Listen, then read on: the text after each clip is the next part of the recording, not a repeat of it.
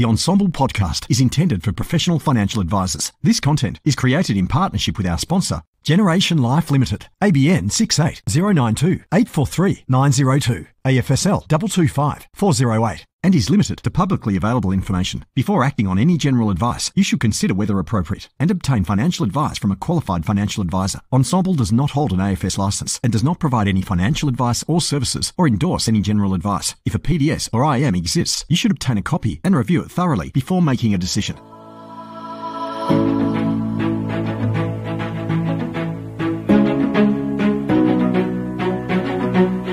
You're listening to Strategies to Facilitate Intergenerational Wealth Transfers, a special 5-part mini-series from the Ensombl podcast.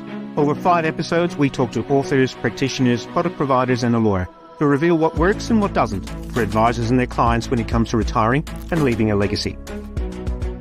As the pioneer of Australia's first truly flexible investment bond, Generation Life has been at the forefront of providing innovative, tax-effective investment solutions since 2004. As an innovation-led business, Generation Life constantly strives to enhance investment solutions to optimize after-tax investment performance for investors.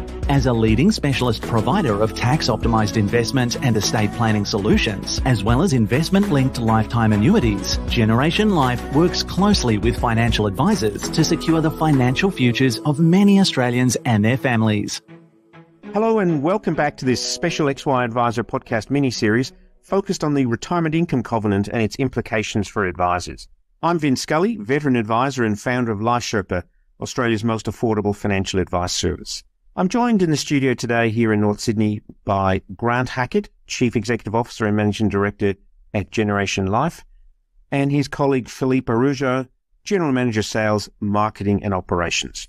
Generation Life has been at the forefront of providing innovative investment solutions for over 17 years and is the pioneer of truly flexible investment bonds. It's a regulated life insurance company and its parent company, Generation Development Group Limited, is listed on the Australian Stock Exchange. With over $2.5 billion invested, Gen Life is a leading provider of tax-effective investment products for Australians. Welcome, Grant. Welcome, Felipe. Thank you very much for having us. Thank you for having us, Vince. So, tell us what's been happening at Gen Life. There's been a lot of changes around income streams, so it's quite an exciting time for our advisor audience. Yeah, it's been a really exciting time for our business. Over the last few years, we've really innovated a lot into the investment bond space, where we've brought out new products, new investments, new estate planning features. We've come out with our tax optimized range, which we now have 18 funds that are paying tax rates that are in the teens. So the tax arbitrage has widened for a lot of the market. So for us as a business, it's a really, really exciting time. It's been a lot of innovation. We've seen that come through in sales inflows. We used to have about 400 to 450 advisors do business with us on a 12-month rolling basis. That now is closer to 2,000. So it's quite amazing the penetration we have. And look, we love the industry. We're massive advocates. So for us to be creating products that suit the individual needs of the client and enable the advisor to strengthen their value proposition has been a lot of fun for us. Well, 2,000 advisors, that's almost 1 in 8. So you must be doing something right. Yeah, well, Felipe and I seem to be on a plane every 5 minutes. So, we reintroduce ourselves to our kids every now and again. It's been a really, really busy 5 years. And look, I think a big part of the industry, when you're doing things that are new, you've got to get out there and you've got to educate people. You've got to build the relationships, of course. You've got to build the trust. So I think for us, that always comes first and foremost. And also, we like to hear the feedback firsthand. We're executive directors in the business running the life company. But at the end of the day, the best way to develop a strategy is to talk to the market, talk to the financial advisors, understand what they want, understand what their clients need, and start to build around that. So yeah, it's been a lot of effort, but it's certainly been rewarding. We invest a lot in the structures that we have. Innovation is a cultural value of ours at Generation Life, and we're proud ourselves of the fact that all of our products are strategy aligned. So when we're talking to our advisors, we come in with a different perspective. We're not really selling just a fund. We're selling a strategy that benefits their clients. So we come in with a goals-based mind. We're educating advisors now in the new era of investment bonds. Most advisors are familiar with investment bonds. They've been around for a very long time. They've actually been around in Australia since before superannuation. They were in an industry that got to about $50 billion in size. Then superannuation was introduced. Super Guarantee was introduced in 92, and rightfully so, it took the focus away from investment bonds. It wasn't until 2017, within the changes induced by the Liberal government to superannuation, that they highlighted the need for an alternative structure but we're investing heavily to ensure and to disrupt this market, because the providers, up until when we came into the role and to the market in 2017, weren't investing in the structure, but we're investing heavily to ensure that we address a lot of the misdemeanors associated with investment bonds.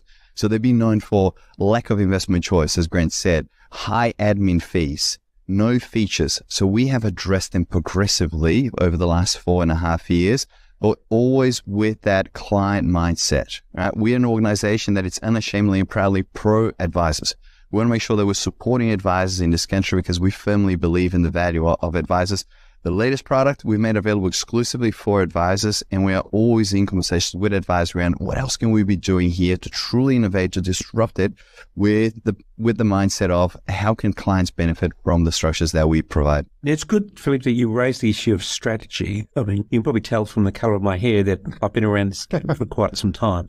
If you go back to the early 90s, investment bonds were primarily sold on the tax arbitrage. And of course, back then, the top marginal rate of 49.5 cut in at $50,000. So, the vast bulk of taxpayers were top rate taxpayers. Whereas today, that cuts in at 180,000, which is probably 5% of taxpayers.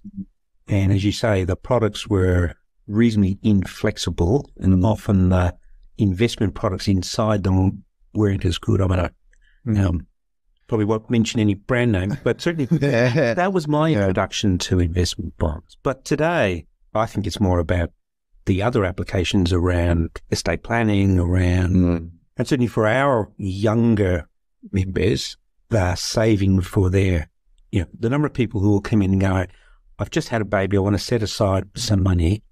And they may not be top-rate taxpayers, but the out-of-sight, out-of-mind benefit doesn't turn up on their tax return, doesn't affect their FTB claim, and it's less tempting to pull it out when the expense of childcare hits when the baby turns 2 or 3.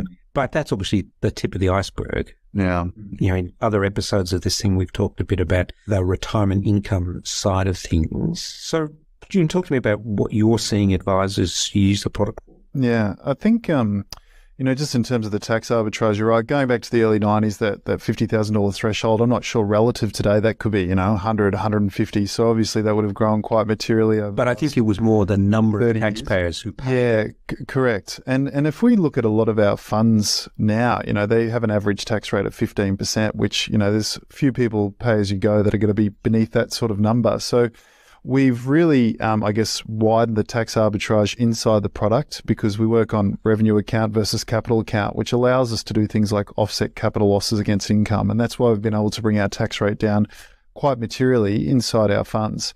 So that's sort of one aspect to that. So the tax arbitrage is certainly solid. The second point that you touched on, estate planning, it's been massive. We did $639 million worth of inflows last year, and 55% of people investing in the product, the primary use was for estate planning purposes. So because of binding nominations, obviously high conflict families, trying to bypass a generation, look after grandchildren, the fact that there's no tax upon death, regardless if you're a dependent or a non-dependent, all these great features inside the product obviously make it super attractive from that perspective as well. And the third point that you raised just around saving for a future cost for a newborn baby, I mean, it's a great vehicle to be able to do that. So if you've got someone that's, bringing in, the first, second, third, or whatever child, it's a great way to be able to just go, okay, I can put that money in there. I know it's in a great tax environment. It's not adding to me hitting the next tier, when it comes to your marginal tax rate. And I know it's out of sight, out of mind. It's created that discipline for me.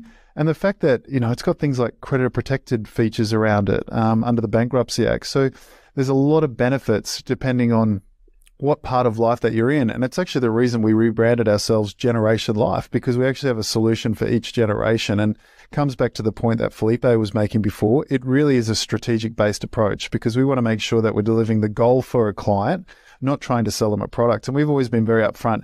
If the product's not going to serve the purpose that you want, please do not take it because it's all about integrity when it comes to selling financial products. And we want to make sure we keep that fully intact. When we started, actually, this back in 2017, the number one core strategy that we were seeing utilized at Generation Life back then was as a savings vehicle to fund a future cost, right? Most commonly associated with private school fees, investment bonds are they're a big vehicle. one. They're a big one. They're a big one. But they're a common vehicle, particularly for grandparents wanting to bypass a generation, go directly to the grandkids and ensure that they create a savings vehicle that can be utilized for a future goal in mind, right? Private school fees, house deposit, You have to talk to me about private So there you go. Yeah, exactly. I've got 3 young kids, so I'm not looking forward to it. But we take great pride at Generational Life to see the evolution of case studies.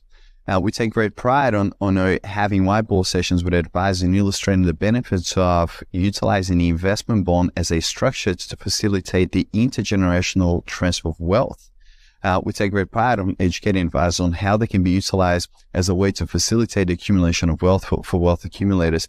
And the reason why I say that is that Grant highlighted the tax arbitrage available of investment bonds versus investing in personally. And obviously, having what can be quite punitive tax rates if you invest in personally. But with investment bonds, obviously, you've got a cap 30%. You can reduce significantly with income tax management. But Generational Life is leading the way by introducing this notion of capital management and increasing even further the arbitrage available by the investment bond structure versus directly. All right, so you can have structures that have a diversified asset allocation, paying an average between 7 to 14% tax rate instead of your personal tax rate, be it 32, be it 39, be it 47.5. On the estate planning side, we were recently in the US, and on the top 5 trends that we saw in the US, now the practices are doing incredibly well, all have incorporated estate planning as part of their core proposition. So it's really encouraging for us to have conversations with advisors that goes and touches on estate planning as a strategy, because we know that that's safeguarding their business, that's helping advisors around the country to have a conversation that touches on the work that they've done with their clients to accumulate the wealth, but now ensuring that that wealth will be distributed according to their clients' wishes. I'm sure you guys spend as much time on social listening as many of us spend on social media, and a number of fairly high-profile influencers, if that's a word I'm allowed to use, putting out a lot of fairly negative press around investment bonds, which I think sort of stems back from the old marketing around that this is all about tax, whereas it's actually about these other things to me. But, the argument that, I've got to give up my capital gains tax discount because it's all on revenue account, as you said, I think a lot of the fee arguments have sort of gone because they're not actually expensive anymore. Correct. Yeah. And certainly if you couple it with the Vanguard type products, and it's not that expensive. Yeah. Whereas 30 years ago they were outrageously expensive. Yeah. So those arguments around giving up my capital gains tax discount, and therefore even if I'm a top rate taxpayer I would otherwise pay 24% on my long-term capital gain. Yeah. You're paying 30%. Do you have resources that would help an advisor deal with that sort of media noise? Absolutely. I mean, obviously these guys are not qualified financial planners or CFAs, but what resources have you got to help advisors deal with that sort of negative publicity? Yeah, it's a great point, and it's really interesting because, we've sat there, we've read through a lot of this stuff, and to be honest, there's a lot of, I guess, common fallacies within that knowledge, unfortunately, because it's positioning things incorrectly. Yeah.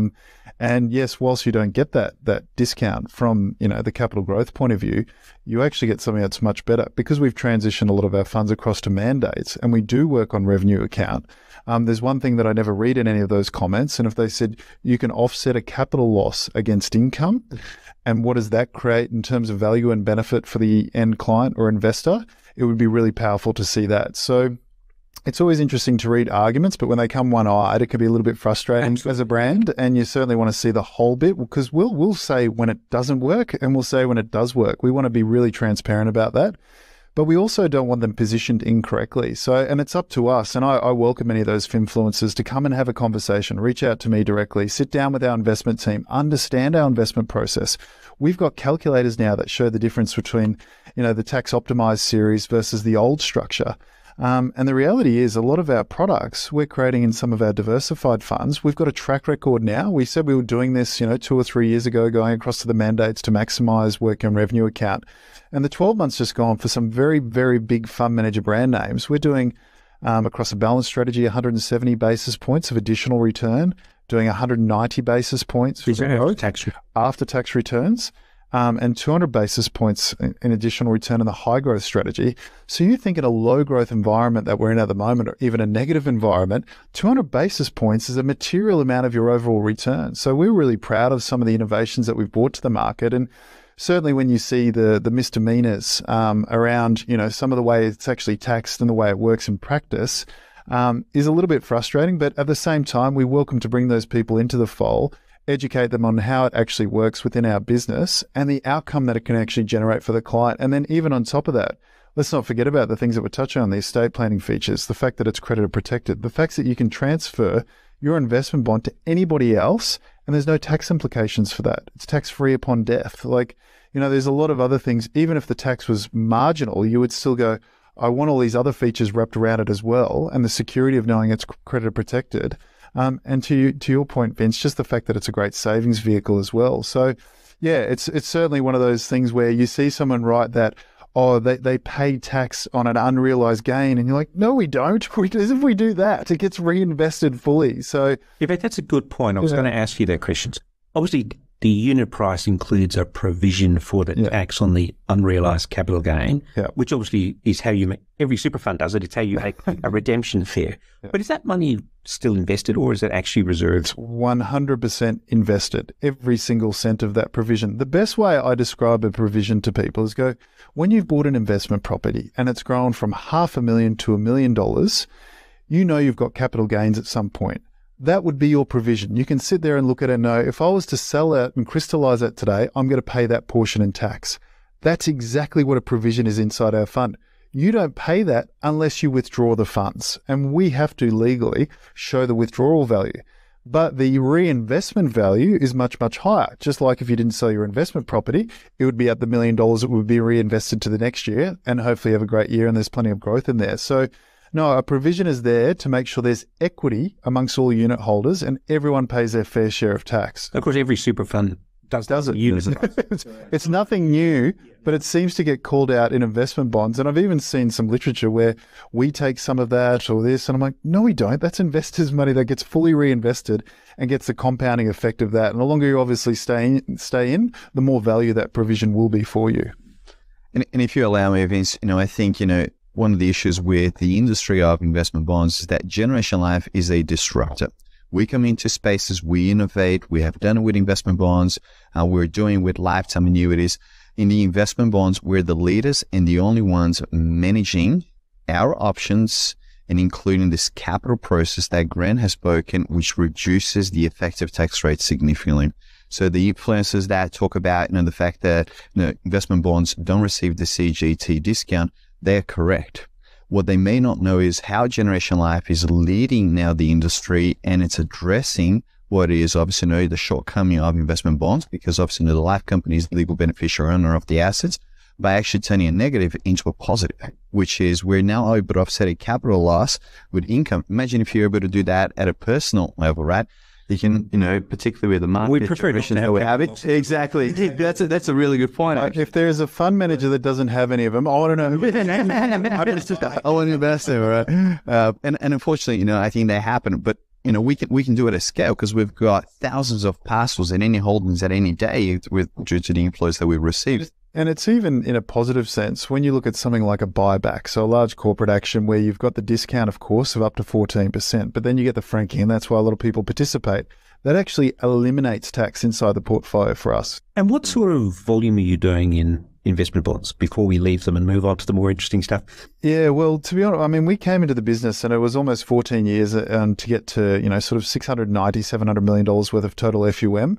Last year we did $639 million just in the year of inflows. In new business. Yeah, so we're big inflow. Yeah, we're well over $2 billion now. The run rate, per quarter is basically what we used to do in a full year if you go back 5 or 6 years ago. So there's been a material shift, and like I said, the amount of advisors actually doing business with us and doing repeat business, deepening and that transaction with their clients now in terms of going, there's more solutions for my clients than I even anticipated. So it's been really, really nice to see that uptake. And like I said, we're very much focused on advisors. All of our marketing, all of our distribution activity, all of our calculators, everything we build, we actually build for advisors because we're trying to make them the rock stars to their clients.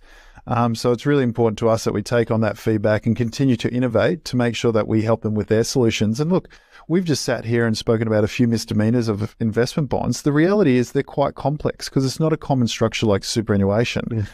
So, we really have to sit there with advisors, educate them, educate their practice to be able to help them explain it with confidence to their clients. So that's another big reason why we focus on the advisor space rather than direct to market, even though each year our direct to market business has probably grown, 10, 20 fold over the last 4 or 5 years. This is consumers walking into your digital door. Yeah. Correct. Yeah. And we're not doing any marketing to that channel, but it's quite profound how many people are actually engaging directly with the business as well.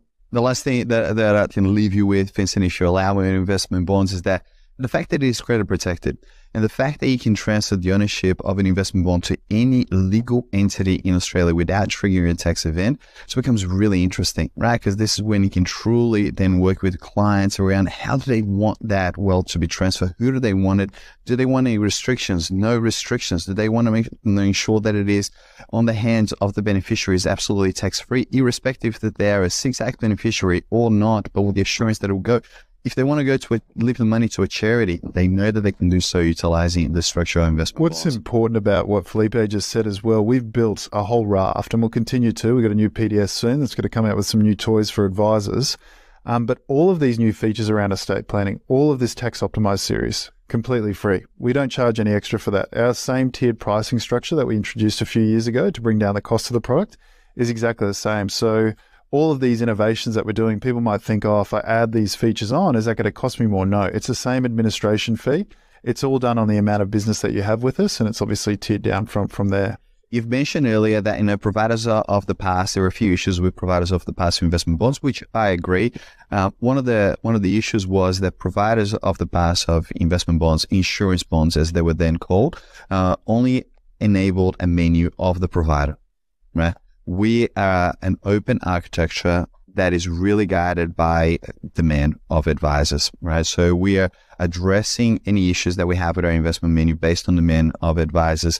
We've recently included model portfolios, so we give you more scale. We're replicating investment options available to advisors in IDPS and super in this new tax structure, which is investment bonds, to give them the full flexibility, but the uniform approach on how they want their clients' asset allocation to be it personal, investment bond, or inside super or account-based pension. Actually, one final point. Do you have to keep set capital aside against an investment bond? Yes, we do. So it's pretty small. So it's a small amount of operational capital, which is 40 basis points of the overall FUM. So, for our business, it sits at $4 million per $1 billion of business written, which we've got about 3 or 4 times worth of cash in terms of the capital coverage that's required. Okay. And that's presumably covering the death benefit portion? No, so the death benefit portion, when it comes to an investment bond, is purely the investment bond is an investment-linked life insurance product, so there's no capital required for that. It goes straight to them. In terms of the investment-linked lifetime annuity, which is called life income, when it comes to the death benefit of that, or when someone's living too long, we have 100% reinsurance. We want them to live too long because we want the product to be of high value. But whenever you get to the point where someone's lived way over any sort of life expectancy, we have 100% reinsurance, and that's when Hanover Re with a AA- credit rating kick in, top up the reserve pools, which are the investments, to make sure that liability, as per their investment return, is 100% paid out. Now that brings us on to the whole retirement income opportunity for advisors. Yeah. And I think I said this in episode 1 of this podcast, where people talk about longevity risk. And believe me, when you turn 60, longevity risk becomes longevity opportunity. Yes. I don't see it as risk. I see it as an opportunity. Yeah. But talk to me about, particularly around the more innovative retirement income products around, moving on from the traditional fixed annuity or lifetime annuities, which probably weren't very attractive when interest rates were low. Yeah, and they definitely look more attractive now, for sure. But you guys have obviously got some very interesting stuff in this space. So Yeah. Let's move on to talk about that. It's really, really exciting. Felipe made the point, we like to innovate in every single category that we go into, and we really wanted to go into lifetime annuities. I mean, this market's basically doubling in size in, less than the next 10 years.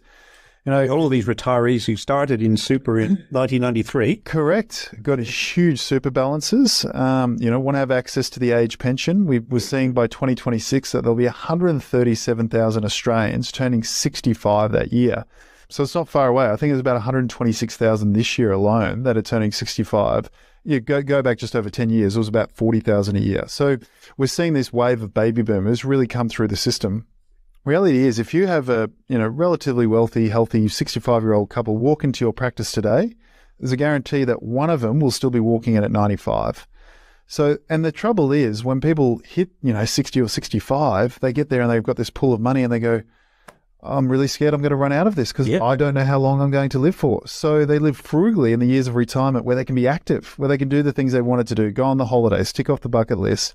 And then all of a sudden they get to the back end of retirement when, physically you're fairly depreciated by then, you're not healthy enough to do all the things that you would have liked, and you've got this massive pool of money that's left there. So what we're trying to do is give certainty, one, in terms of going, have the lifestyle that you want in retirement, but have the certainty that you're not going to run out of income. Which is the big challenge that, what we're seeing, and I think you just alluded to it, that the number of retirees who die with their full capital. Unintended bequests. And, I talk about this as, we spend a lifetime as advisors teaching people spending bad, saving good. Yeah. And then we have to turn around in retirement and go, well, actually spending's good, just not too much. Yeah. And, so how do you manage what actuaries call longevity risk? Only an actuary could come up with that. Yeah. But the opportunity to live a long, prosperous, purpose-filled life and make sure that your money doesn't run out and yet be comfortable spending it. Yeah, I think the big thing is, how do I live a retirement stress and anxiety-free? Because that's a generation life, the question that we kept coming back to. What do we actually want to achieve for clients? What do we want to see through retirement? Well, we want to see them spend money and not be so worried that they're going to run out of money because they don't know when they're going to pass away. So we never thought of our approach as a silver bullet. We always looked at it as a combination. And our calculators that we have only for financial advisors look at all the other products, such as your account-based pension, such as your age pension, etc. So we wanted to make sure that we included our product as part of an overall retirement plan. Of course, you want your account-based pension because you want access to capital just in case you need it. You want to have as much age pension as possible because people have worked their whole life and paid tax. Now give me something back. And of course, when it comes to life income, our investment-linked lifetime annuity, that addresses longevity risk by knowing that you're not going to ever run out of money, but at the same time, access more of those age pension benefits that you wanted to. So we really looked at it and went, wow, wouldn't it be nice to be able to see an advisor who could construct the same, asset allocation with the same risk profile inside of all of these products so they could be consistent instead of having these different weightings because you only had a traditional lifetime annuity. So what we've enabled is an investment menu that wraps around an investment-linked lifetime annuity that you can change at any point in time, change or construct your portfolio depending on your risk profile changing, because you're going to be retired for a reality probably anywhere from, sort of 20, 25 up to 35 years. Perhaps, yeah. I mean, I had a great auntie that lived till she was 108. So it can be a very, very long time retired. So if you believe in investment markets and you believe over a 30 or 40-year period that they're going to grow, this is a perfect product for you. And at the same time, you can actually de-risk the product by going into more fixed interest type, products or more defensive products as your account-based pension starts to dwindle down. So we've been really proud to be able to introduce this option for clients, for advisors. The fact advisors can stay connected with their clients with this product as well, knowing that their risk profile is going to change over the course of retirement. But being invested into markets instead of something that's a fixed term one is such a great opportunity to get growth in income at the same time and also outgrow things like CPI, inflation, which is really... So obviously getting access to the upside of markets is a good thing. Being impacted by the downside is the risk we're trying to avoid by using the annuity. So how do you get the best of both worlds? The interesting thing about that is we've come to have this mindset where we take an annuity out that we want to have zero downside, which of course, if you have zero downside, you're always going to limit the upside. Cool. So at the end of the day, you're going to have some level of volatility in there if you're going to be linked to investment markets. you can determine what level of volatility. If you want to go something super defensive, obviously you got to have minimum growth, but you got to have minimum downside. So that's your choice. If you want to go probably what most people do in their retirement, they look at a balanced option. You could have a balanced option inside your lifetime annuity. You know, the bucketing strategy is a fantastic strategy. This is a way where you can even reduce your cash portion slightly in the bucketing strategy by having a lifetime annuity. We've modeled our annuity out by starting the year before, you know, Black Monday, GFC, tech bust, etc. And yeah, correct. We've gone very, very far back. So to look at all the various different periods, and always you outgrow a traditional lifetime annuity. And usually, I'd have to say 99% of the time, even in those poor market conditions, starting at the wrong time, you were still ahead. So overall, you're going to have a lot more income. Yes, you will see some volatility in there. We made sure with our product that it wasn't everyday volatility or every month volatility.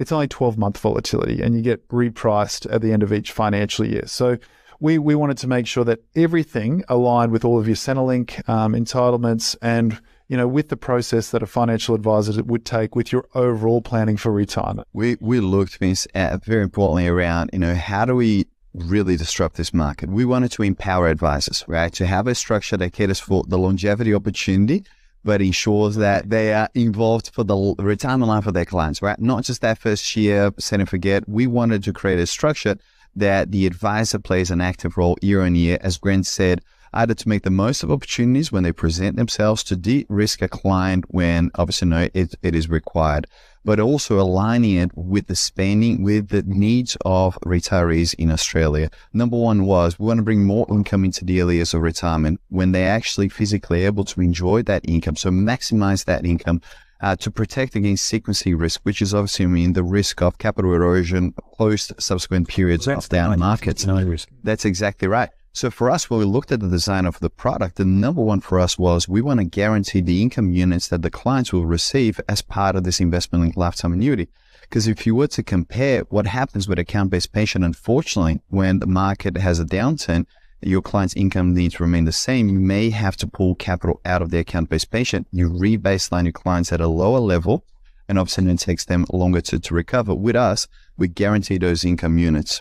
So when you purchase a investment-linked lifetime annuity with Generational Life, we guarantee that first year's income, but we also guarantee how many income units your clients will have for their life. They change if you conduct a switch, but if they don't conduct a switch, it is guaranteed. What changes is the value of those units. So a unit of income represents an actual dollar number of income? Yeah, the best way to look at it, it's very, very simple. You get your guaranteed income units, depending on how much you invest, your sex, your age, you receive those. And that's a floor? And so, yeah, that's correct. You say you get 10,000 income units, they never change unless you change to a different unit price. It'll change on a relative basis. But the way you work out your income is you go 10,000 income units times the unit price of your chosen investment, call it $1, equals $10,000 worth of income. That unit price goes up to $1.10. Obviously, it's 10,000 times $1.10, so it goes up to 11,000. That never changes. You always have those income units for the rest of your life. And so if the value of those units falls, does my income fall? Yes. So if it goes down to 90 cents in that scenario that I just gave you, it would be 10,000 times 0.9, which would be $9,000 instead of $10,000. So yes, you will have volatility in there depending on your investment choice. And I guess that comes to the point where we can give you very, very low volatility investment options, or you can take a high growth option and you can do your own model portfolio on there if that's what you want to do. However, if you want zero risk, our product is not meant for you. So, you would go elsewhere. So we're not trying to be all things to everyone, because if you try and do that, you sort of compromise your product too much. So we wanted to make sure that we fit in this part of the portfolio, and we fit there for advisors that want to be active, with both the account-based pension and the lifetime annuity to be able to give advice and change that advice. Is lifetime income enough to satisfy the Centrelink test, but it does move up and down with the market? Correct. Yeah. So the level of income is reset on an annual basis and is dependent upon the performance of the options chosen for the client. It does benefit from a unique structure that's never been available in Australia before, because Generation Life, again, unique on our legal structure. We ensure that advisors are buying the assets that they choose. The money doesn't go into a stat fund and Generation Life invests elsewhere. The options that you choose for your clients are actually where the money and the capital is being deployed. So you're buying those assets. If there's an exposure to Australian equities, for example, you benefit from any franking credits available, which on average have been in the last 10 years, 1.3%. So we pass that in full. And remember, it doesn't matter what sort of your own marginal tax rate is.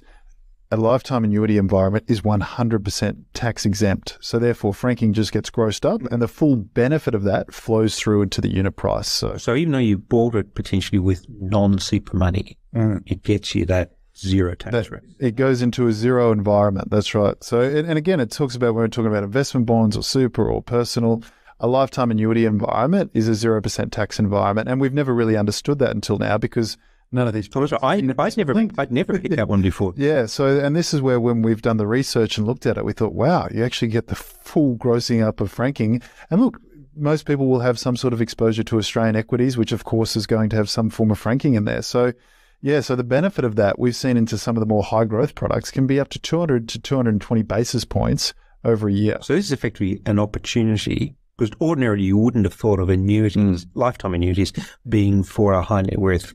I usually see it more as a Centrelink arbitrage and as a, making sure I don't run out of money. Yeah. But if what you're saying is that because it's zero tax, I'm effectively allowed to invest money beyond my T-bar.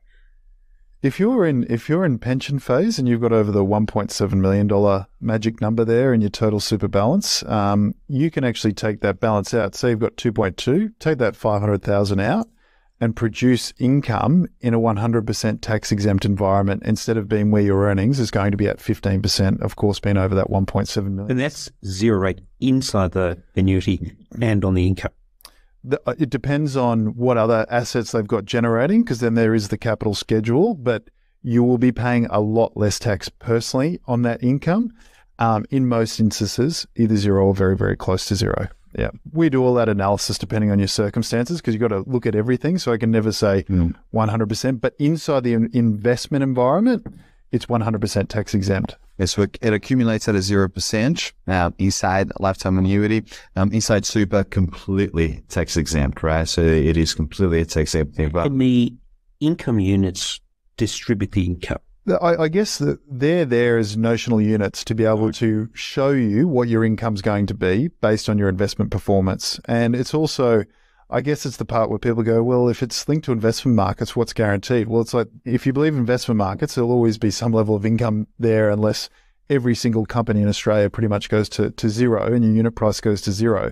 But those income units never change for the rest of your life. And we've got modeling that we share with advisors that we do in presentations where we show if $100,000 was invested and you took the same amount, exactly the same strategy, same investment strategy, so same risk, inside the lifetime annuity environment versus the account-based pension, taking the same amount of income, you would actually run out of income and capital in the account-based pension after 20 years. Depending on market performance, it can be a couple of years before or a couple of years after, where you see the lifetime annuity continues to grow in income because of these guaranteed income units. So where does that arbitrage come from? Is that from your capital? Well, effectively, it's from, the income unit's never changing when you're getting market corrections or downturns or the volatility coming in there.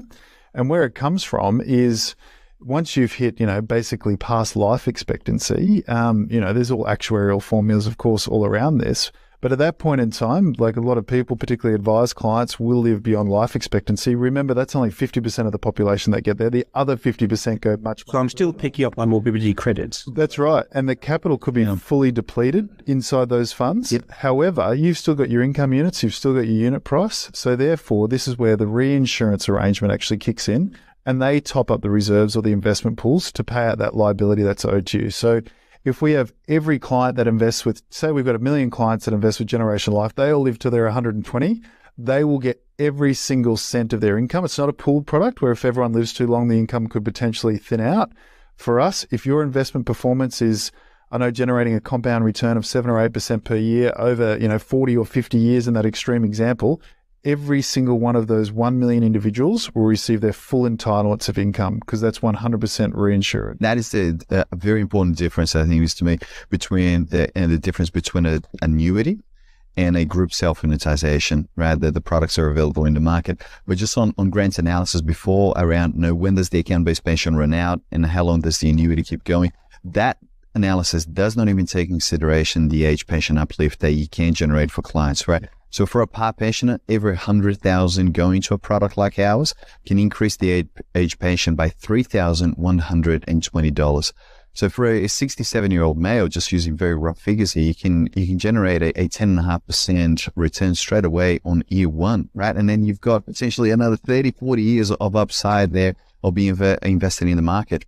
So with this segregated asset strategy, do you still get mortality credits for the people who die before their life expectancy? No, because it's a reinsurance arrangement. Right. So you get the mortality credits in the scenario where it's a pooled product or a group self-annuitization. So in those sorts of products, yes, you would. Obviously, that can go one way or the other if the pool lives too long and the actuary's got, the analysis wrong. We wanted to take that out of it. We wanted this to be really, really simple for someone to understand. So we want to say, the investments, they're all investments that you know. The return of those investments is linked to your income units, which you receive. They're punched out to you as part of our quote. And at any point in time, you can price that. You can jump online, have a look at what the unit price is for that investment today, and you can determine what your income would look like roughly. So we've made it very, very simple. And we've said, if all of our pool lives too long, it doesn't matter. You're going to receive 100% of your entitlement. So we really wanted to give an income that does have a guaranteed attached to it. We didn't want to come into this discussion, which can get, in our view anyway, and obviously not everybody shares this, can be quite confusing. If people, live a little bit too long, that income could potentially thin out a little bit. If people die early, you can get mortality credits, which is going to lift your income. You feel like you've got to have a PhD in mathematics sometimes to understand these things. And so what we're trying to come back to at Generational Life is fulfill one, an emotional need for the client to make sure they can spend in retirement, have security regardless of how long they're going to live. They're going to receive income beyond the age pension. And the other aspect, let's have something that we can simply explain. Income units, times you chose an investment, that's your income. Doesn't matter how long you live, whatever that investment that you choose performs at, you'll receive your income. Philippe, what would you say to an advisor looking to get started in this space? I think a strategy that is coming up regularly, Vince, with advisors around the country is to utilize life income as the driver of income for their clients and allow the account-based pension to accumulate. Reality is, whilst there's a significant amount of retirees living in an unwanted bequest in Australia right now, there's still a number of clients that want to leave a portion of their assets, ensure that they have a legacy to future generations. What is really cool or really proud of at Generation Life is that the product that we have now enabled advisors to recommend to their clients is one that maximizes the income. Its core focus is on income, ensuring that the advisor can then have a conversation on an annual basis that knows how much income they're going to receive from Generational Life, from the account-based pension, from the age pension, from those super assets, and they're utilizing the structures, they're optimizing the structures to its core, and life income, it's there on the income. The account-based pension is there, hopefully, for this sort of thing. And is there liquidity in the lifetime product? I know that sounds almost a contradiction in terms, but... Yeah. So what we kept coming back to is what is the problem we're trying to solve? So what we're trying to solve is to give people as much income as possible whilst they're alive. So we do have a death benefit that's available. That's pretty simple formula. In a very general sense, basically your capital amount versus income taken, the balance between that is what you receive in your death benefit. That's pretty much the way that works. It also spits out on a quote calculator what your death benefit looks like. In terms of withdrawal benefit, we could have created that, but then it really does bring down your starting incomes. It's a big compromise. And we thought, well, that's what the account-based pension is for, is the liquidity aspect to it. We're trying to cover longevity risk and sequency risk. So let's focus on the problem we're trying to solve. And that's why we're very, very clear. We're not the silver bullet and we don't solve all problems. So this is the one that we do. That's why we work in, sort of coordination with other products and make sure that there is that alignment to produce an outcome that gives you liquidity over here, that gives you longevity risk over here, that helps with sequency risk, gives you certainty. So, and that's why our calculators are built to be able to perform like that. So we thought, well, if you go to trade off too much and be try and be a 6 out of 10 across the board. I'd rather be a 9, a 10, a 9, a 10, and then be a 3 and a 2 over here. I must admit, I never really got the point of liquid lifetime annuities. Yeah. It should be one or the other. Yeah, and I just think you start to trade things off a little bit much, and you try and be all things. Yeah. It sort of seems to be a marketing solution that doesn't actually have an investment problem. Well, and of course, and there's professional courtesy to all the product manufacturers out there, and they do a great job. And look, they're trying to address a certain aspect of the market, and there might be 5 or 10%. I'm not sure what the numbers would be that want that sort of solution. And that's when we come back to before, of course, inside an investment-linked lifetime annuity, it's going to be much more growth, but there's going to be a bit of volatility that you have to deal with in there. And we're with a market that appreciates and understand that. But if you want fixed, it's probably not the product for you. So, we're really trying to be disciplined as a product manufacturer to go, this is what we are, this is what we aren't.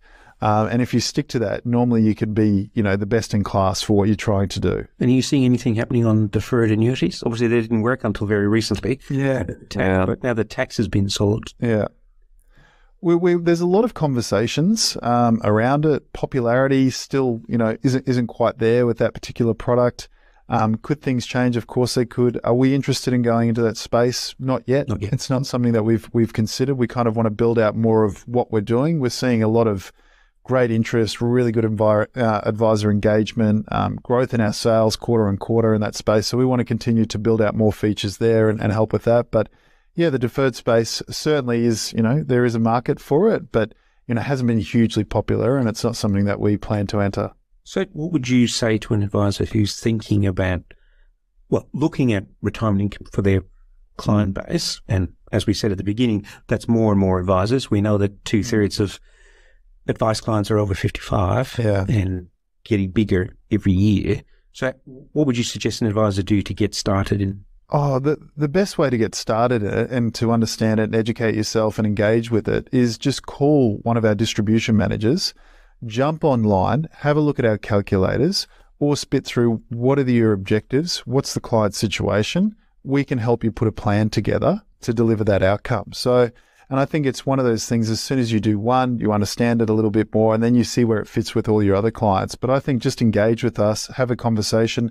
We're always a business that's full of integrity. If the product's not going to work and meet the goals of you and your client, then we will say, do not do it. But if it does, let's have a look. And look, it's really exciting for advisors, the fact that they can actually have a product where they can switch at any time, given the risk profile change, markets changing all the time.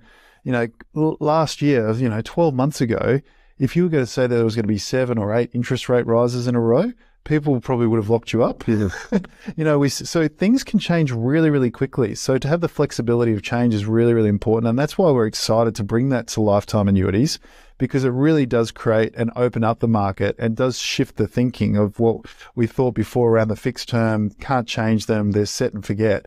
Where now it's a very different market. So I'm just saying, have a look at it, and it might be something for you. We do empower advisors to be able to charge an initial and ongoing a fixed term service fee.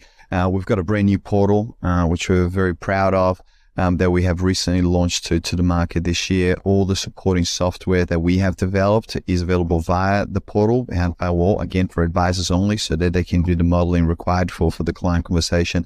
But to your earlier point around how do advisors get started in this space, look, it's a huge opportunity that we see. Grant highlighted earlier the wave of baby boomers going into retirement now. $3.9 trillion changing hands in the next decade and a half at the rate of $224 billion per annum. Well, I hope it's a long time before I do contribute to that. Yeah, exactly.